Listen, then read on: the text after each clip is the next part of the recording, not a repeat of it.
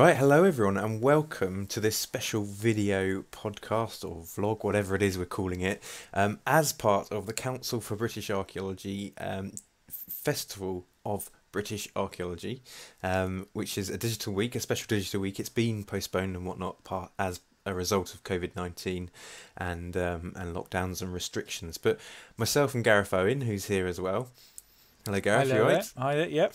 We're going to do a special video for you all today to go through some of our online archives, some of our available resources. So while you're at home and you've got a bit more time on your hands, you can explore it a bit more. And we thought it's quite relevant as part of this digital week being run by the Council for British Archaeology. So we're going to go through a few different things, leaning largely on the New Forest Knowledge website. And go through some other bits and bobs that you might want to explore, and perhaps talk about how we can transfer it into your walks and things like that. So the best starting place is a bit like Blue Peter. Here's one I made earlier. Oh, there we are. So Gareth, talk us through what we're looking at on the screen right now. So this is the New Forest Knowledge website. So this is an online digital archive of as much as we can cram together about the New Forest. It's in conjunction with the New Forest Heritage Centre in Lyndhurst, and it has a raft of information about the New Forest, its history and its heritage for people to access while at home. And if you have digital connection, you can obviously access it while you're out walking in the forest. That's right, and we have done a previous video right at the start of lockdown which shows this map in action. So if you haven't seen it yet, do go onto the New Forest National Park's YouTube channel. It will be one of the more recently uploaded videos, and this explains how this map in particular works. So we've got the whole website, which we're going to look at a bit more, but we're just going to use this area that you can see on the map as our case study. And this particular area, what we've got up on, if we choose our layers, we've got the scheduled monuments and we've got the modern national mapping layer turned on. And to give you an idea of where we are, this is Hampton Ridge across here, sort of underneath Pittswood enclosure, and we've got a series of blue, what are classed as modern features, and if we click on that central bit of those concentric circles, we get the bombing range of Ashley Walk. Do you want to give us a bit of background on Ashley Walk, Gareth? So yeah, so Ashley Walk was it's about 5,000 acres of forest area that was requisitioned during the Second World War for use as a bombing range. There was an awful lot of disagreement about it being used as a bombing range, but eventually the MOD took it over. They completely fenced the entire area and then spent a considerable amount of time making sure all livestock, ponies, cows, etc., were cleared from the area and the fence established. Apparently, from some of the oral histories we have, the fence was great at keeping out ponies, cattle, pigs, and that kind of stuff. It wasn't very good at keeping out 6-year-old boys who would raid into the area to look for fragmentary devices and all that kind of stuff to add to their collection. But what we've got here is Ashley Walk. So it was a bombing range, was used for testing everything that would be dropped from British RAF aircraft, except live incendiary devices. They would drop inert, but nothing live due to the potential fire risk. We've got the main sort of bullseye there in the main area there, and that's basically, think about it as a bullseye target. How close can you get to the central bullseye for checking and evaluating targeting and so on. You've then got just at about 7 o'clock going towards the bullseye, you've got a long line target there, and just pointing, yeah, brilliant, Lawrence, that's the one. So that's the line target. That was used for aircraft practicing their runs against things like railways and roads and those kinds of things, linear targets. And then dotted around the place, just to the right of the bullseye, you've got a sort of an area enclosed in a sort of lower right hand corner. That's it, Lawrence, just there. So that's what's called a fragmentation target. So that was used for testing ordnance that would fragment when it landed, and they'd put all sorts of targets, so body targets, vehicle targets, and as the ordnance landed, they would then record how well it fragmented and how much damage it did.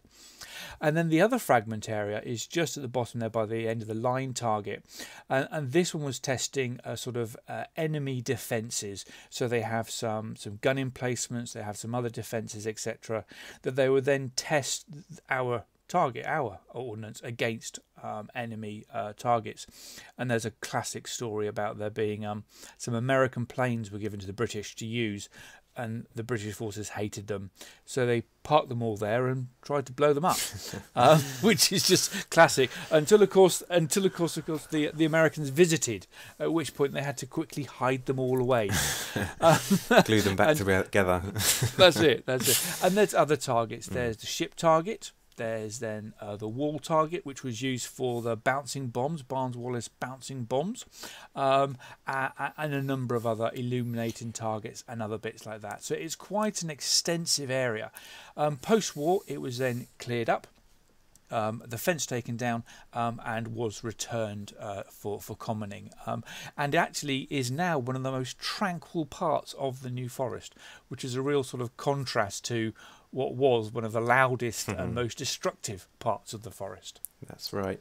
So, I mean, as you say, Gareth, it's a huge area and hugely diverse in terms of its content. And whilst the national mapping is great at identifying some of these features, so we got the bombing target there. I think if I were to click on the line target, hopefully it would tell you that it's the line target. Perhaps it doesn't, but that sort of highlights the perhaps the limitations of the map mode. But what we'd like to do is show you how you can get a bit more out of the website. So if you were to go to the top here and click into the search engine, or the search bar at the top, Ashley Walk Bombing Range, what we'd get is a series of different articles, and one of those which would come up is the Ashley Walk Bombing Range overview tile. And there's just loads of great content in here, and we just wanted to really share with everyone the variety of content, because some people might learn in different ways. You also might have different disabilities. There's things in there for people who perhaps are visually impaired as well as have hearing difficulties, because there's written descriptions as well as audio narratives. But to start with all these pages, it's worth just clicking on the tile images, and this is actually an image you produced, Gareth, isn't it? So yeah, so this is one that we produced looking at all that we knew about the site, all that we had captured through the LiDAR, through ground survey, as well as then previous publications, etc. So this is a map that you can download via the site. You can save it as an image, print it out, and if you're that inclined, you can then go out and take it as you go through the site and find, all the gate entrances on the perimeter fencing and all the other features that are there. Yeah, that's right. And it's worth saying a lot of this doesn't survive today, but it's a good idea of where they might have been. Gives you an idea of a bit of a phenomenological approach to the landscape, if you will. But it's always good starting with these images, because you can scroll through and there's always variety of different contexts. So we've got historic aerial photographs. This is pre the lifting of that central bombing target concrete. So that's not there anymore. That was removed in 2010, 2011. It's fairly recent. It's removed. You can see in the sort of top area of that, you've got the quite large cross, and that's the end of the line target, as well as then numerous other targets that are identified there. And you can see what the site looks like today. We'll come back to this particular feature in the landscape, as well as some of the munitions they were using at the time, surviving infrastructure. This is the illuminated target, and the arrow pointing to that. Again, we'll come back to that, and some reconstruction. So there's plenty there to give you an idea of. Oh, I don't know what's happened there. What's going on. But there's also plenty of text, plenty of background text that you can read and learn about, as well as associated articles. And again, we'll come back to this area in a second. But I just wanted to talk about these bits. And what we also do, the New Forest National Park, as hopefully you're seeing whilst watching this video, has a great YouTube channel. And as part of that, there's loads of different content. And so you don't necessarily have to look at it all on the New Forest Knowledge website, but you can also explore loads of different ones on the YouTube channel. But this one's the knowledge website's quite handy because it sort of associates the videos with appropriate content. And the first one that might be worth checking out is one of many New Forest history hits that have been produced by some geezer called James Brown. I never heard of him before, but he's produced loads of great videos across the national park. And for those of you that just want a nice introduction to this particular Second World War installation and this part of the forest, it's a great start. And then if you're not up for that so much, you can take a lovely drone tour just below this, where there's written descriptions underneath there that explains what it is that you're looking at. And again, there's plenty of infrastructure about the site. So we've got Fragmentation Hut just appearing there. If we skip on, this is that arrow that we mentioned. So there's loads of cool content to consume there. And so, as I say, this is the overview one, and we're just using Ashley Walk as our example. So there's lots of other sites, lots of other areas where we produce this sort of content and connections. But the next thing that's important, or that's nice to look at, is this associated links and articles. And the one I'm going to just skip to is this submarine pen link just here. So hopefully this will load up just fine. And again, we have another really rich, really cool interactive page. Gareth, again, do you want to just give us a quick overview as to what the submarine pen, or perhaps it might have a different name, is? So this feature is known locally as the sub pen or submarine pen. It is a huge mound in the landscape. I mean, it's 40 foot square in plan and stands about 8 to 9 feet, 12 feet high.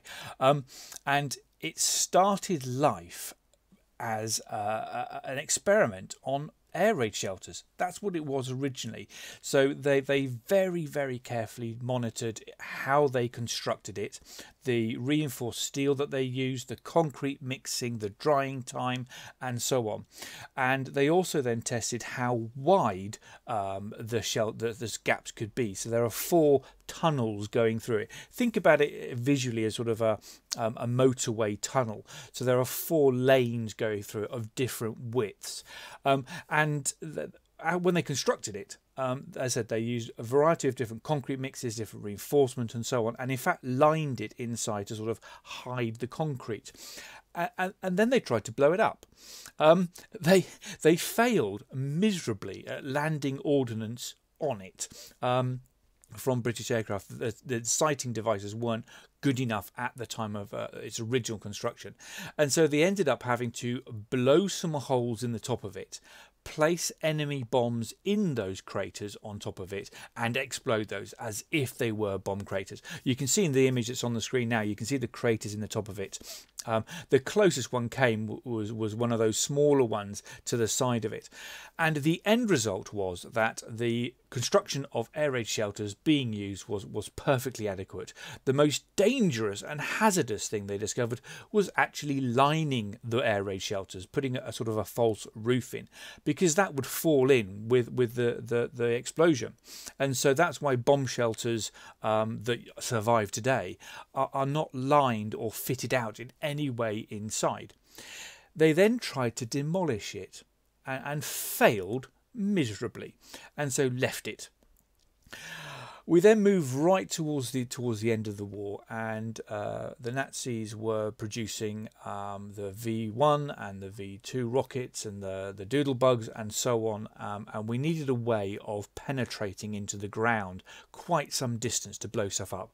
And so we created what's called the Tall Boy, which was a sort of 12,000–15,000 pound bomb, but it wasn't big enough, and so we eventually came up with this. This is the Grand Slam. This image here is of the Grand Slam, which was the largest ordnance ever dropped by the British forces during the Second World War, and the very first one was dropped here at Ashley Walk.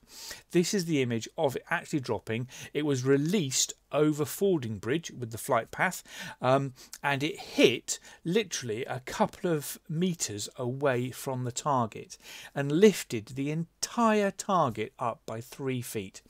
So you can see the very large crater there. is just one of these Grand Slam explosions, and the other smaller explosions you see around there are Tall Boy and other testings.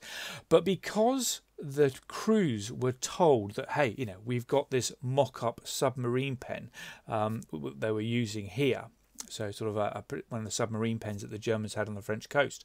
You know, people thought it was a submarine. It was a mock-up submarine pen, and so that connection between submarine pen is how it gets its name. But originally, it was used for like I said, for air raid testing. It's funny how oral history can change an understanding or the interpretation of a site, isn't it? Yeah.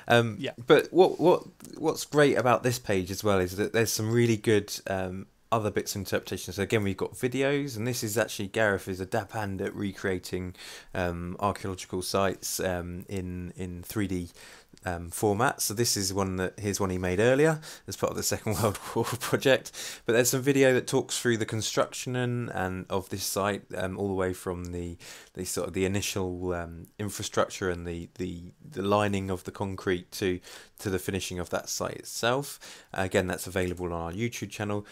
Also, in the past, we've had a geophysics survey done by Wessex Archaeology, and there's a great video again from the National Park YouTube channel that will allow you to understand what geophysics were done. There's a report online for this, and if you want to see some examples of some of the data, you can even see it in the top images. So this shows the empty areas in the voids that Gareth mentioned, almost the motorway tunnels within the mound that still survive today. But the other really cool thing that this particular page brings us on to is our link to Sketchfab. And Sketchfab is an online resource, a hosting website that allows us to upload some of our 3D models for people to explore for themselves. So as this is loading up, this is Gareth's model that you just saw a video of, but you're actually able to explore it and manipulate it for yourself, so you can see how big the structure was compared to that individual. And there's some of the bomb testing impact sites there that Gareth mentioned, and it is totally worth just clicking on this link on the top of the model itself, because what it will do is take you to that model on Sketchfab, but you can scroll down and click on New Forest Arch logo over here, and it will take you to our Sketchfab web page or hosting page, and there's loads of other cool models on here. So there's Gareth's reconstruction of a Roman what is that? That's a pottery reconstruction, pottery kiln reconstruction. Pottery kiln. Yeah. We've got yeah. structure for motion of Second World War structures, graves, Carter stone there, the cooking oven at Hurstpit, and then stuff we've been doing with drones as well. So this is here. This is Keyhaven salt marshes, I think, or High Lee Sultans. And when it loads up in a second, you'll see there are points of interest, so you can see where the sultans were in that image. You can see what 3D earthworks still survive. Hopefully this will come through in a second. Typically, I think Sketchfab has been a great little tool for us to allow us to get these kind of three-dimensional models. We've been able to use photography and using that, mapping it into landscapes, so that we can then look at a landscape in a wider scale. And as Lawrence was saying, you know, that your information points here that you can zoom into with additional information. And we're always sort of paying attention to these and taking on board thoughts and comments, you know, to update relevant bits as we come across them and find them. But you can go from sort of huge landscapes all the way down to you know, even the smallest pots and those kinds of things. So it's a great tool, this Sketchfab, and we have quite good fun making some 3D models and photogrammetry and so on onto it. I'm going to leave some potential excitement for that one. There's two very good ones of the leap remains now and the leap as they would have been during the hard constructions and whatnot. So I recommend exploring both of those. But there's loads of cool 3D bits and bobs, and I think that's what we wanted to highlight. It's well worth a investigation and a search.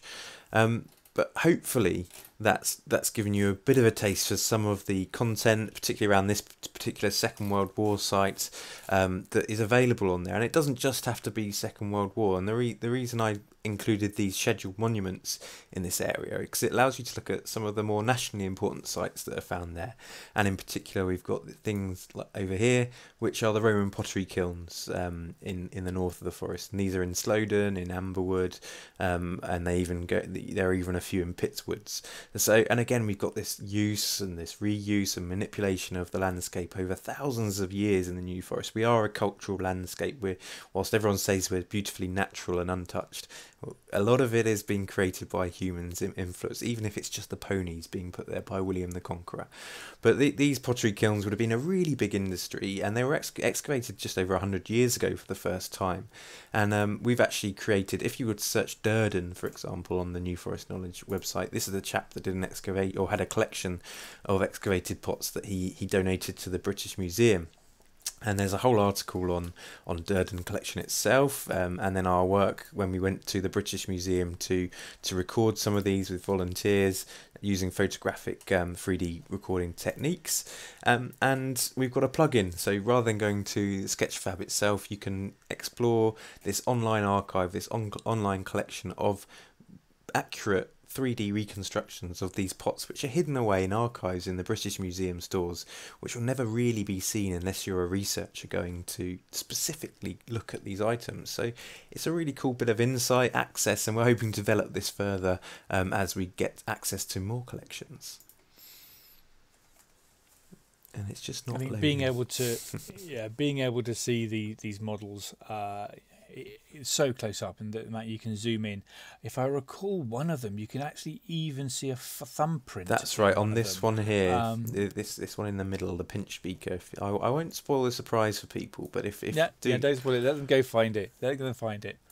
But I just think it's just a great resource, and you can there's further details and bits to be found. We try and link as many things as possible. There are geophysics reports of Slowden's pottery kilns there done by placement students. There are local research groups that have added items.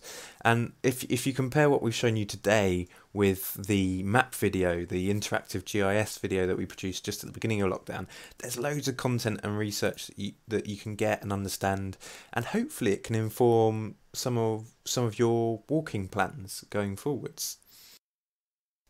I think that's the nice thing about it. It can really help you as you explore the forest. The other thing just to throw in there is that you can actually log into the site register and you can contribute. If you go to a site or if you have any work, etc., you can actually contribute to the New Forest Knowledge website, submit articles, works, etc. that you may have done, or you may be involved with sort of history, archaeology, those kind of groups. But getting out walking these sites is another great aspect. And on the National Park Authority's website, we've got our walking page that lists just the routes that you can go and walk with information about those, and we are developing these on a sort of on a case-by-case basis, as it were, expanding what we have to offer, improving and developing them as we go forward. That's right. In Castle Hill, for example, lovely hill fort up here, and if you were to go back onto the New Forest Knowledge website and turn on the prehistoric layers, you could see some of the LiDAR, some of the other bits and bobs to support your walk. And this is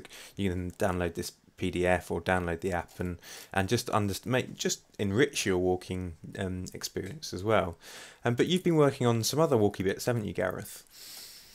So as part of a project funded by the Heritage Lottery, Our Past, Our Future, we've been developing historic routes. So these are 5 trails that use existing rights of way, and we've been able to trace the routes that are now rights of way back in time.